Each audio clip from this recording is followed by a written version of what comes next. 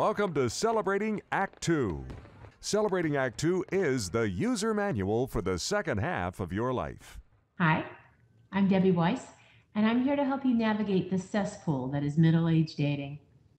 And today I have an interesting proposition for you, and it is that dating itself has failed us. At least for us middle-aged women, dating as a concept has failed. Now, originally, dating was courtship, and it was designed to lead to marriage. So if a man promised more than he offered or became overly forward and did not provide marriage, a woman could sue him for breach of promise. Her reputation was at stake. That or her male relatives could just come after the guy with pitchforks. That probably happened too. But relationships today are amorphous. In fact, there's that ugly word I learned, situationship, which means it's like kind of dating, but nobody really knows what it is, and there might be commitment, but nobody's really sure.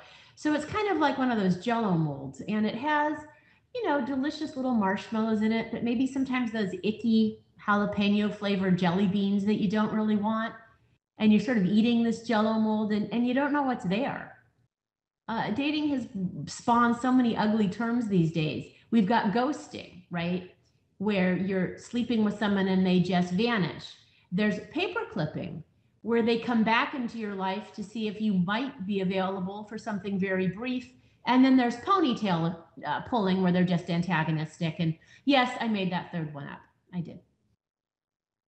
But the real problem, seriously, is that it isn't that our dates are more than friends. It's that we treat them as so much less than friends.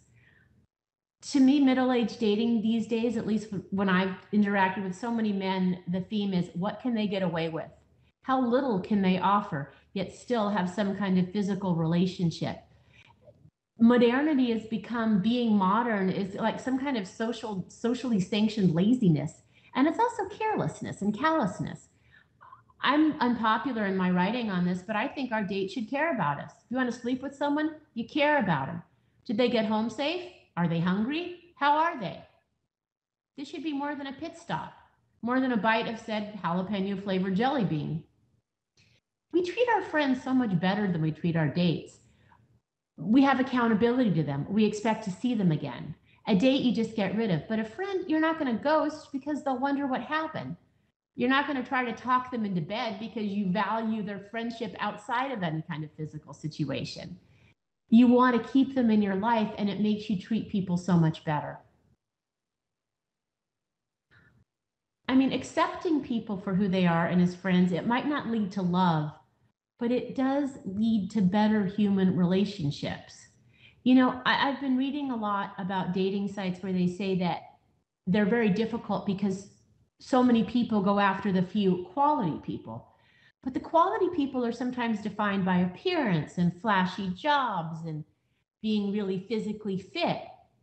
And I know plenty of those alleged quality people who are perennially single. Whereas I know a lot of unremarkable looking, middle-aged people who have found love in long-term relationships. And it's two things. One, they have smiles. They usually have lovely, radiant smiles, which to me means that they've been open to a real committed relationship. But secondly, and this is the most important, they know the truth, that quality isn't measured by exterior success. Quality is measured by the way that we treat other people. One more time. Quality isn't based on your income. It's based on how you treat other people. And in that way, that's why I really think we need to demand more quality, just not on the outside, on the inside, through compassion and kindness. I'm going to relate this to hiking. I'm a big hiker. I hike a lot. Let me tell you a couple of stories. After the pandemic, we all started hiking again in groups. And on one of the hikes, this woman fell. She hurt her back. It was real slippery. And she needed help to walk back to the camp. To the trailhead at the end of the day. And on another hike, a woman joined the hike, and it wasn't even that hard, but she couldn't make it up the high hills. She just wasn't in shape for it. And in both of those hikes, men who were more experienced hikers stayed behind and helped these women get home safely. They helped them get return. And this sacrificed, their schedules. It sacrificed their own hikes at whatever pace they wanted to hike, but they were compassionate. And that's outside the dating arena. Now, I haven't seen a heck of a lot of that in the men I've dated. In fact, I discovered that my personal safety to a man I dated, a rich man, by the way, was worth $20. And that came up when I went out with him on a date in the city. My car was parked at the train station in the suburbs. He told me the date would end at a certain time. It didn't. It went on much longer than planned. He begged me to stay. I said, well, okay, but I've got to get home safely. I've got to make sure I can get back. He said, yeah, I'll make sure you're safe. It's okay. And then I discovered that his idea of making sure that I got home safely was dropping me at a deserted station, the train station that happened to be near his house. Not where my car was. No, an hour and a half from my car. This was his idea of my being safe. Okay, I didn't know him that well. Without complaint, I called an Uber. It was going to be $45. Great. And he said, oh, is it really worth that price? I said, yeah, to me, $40, well worth my safety. Yep, bargain. He thought about it, looked around the rooms of his multi-million-dollar house, peeled out a 20, and looked like I should just be beyond grateful. You don't get that in the hiking world. One more hiking story, I'm done. The other week I was talking with a girlfriend on the trail, and this guy comes up, and he's a little oblivious that we're talking. But he's up, he's chatty, he's pleasant enough. And then there's a woman kind of stranded on a real narrow downhill with a lot of chafe, leaves and things. And she was scared, and I watched. He stopped, he reached out his arm. He very kindly helped her to safety, very carefully.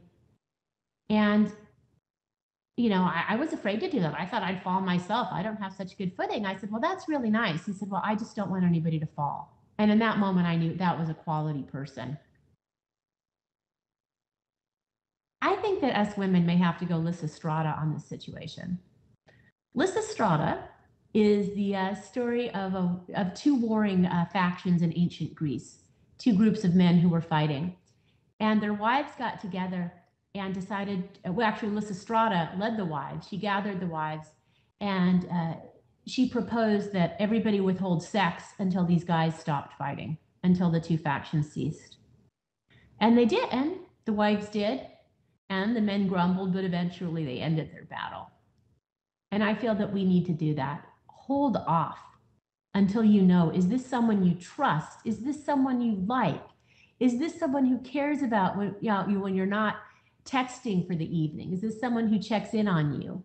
I mean, in short, is this somebody you trust that you see a potential future with?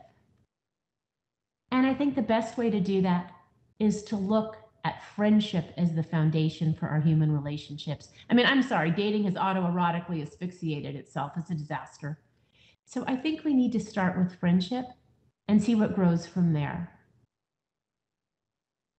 I'm Debbie, and I hope this helped navigate the dread cesspool of middle-aged dating. I'll see you next time. Thank you.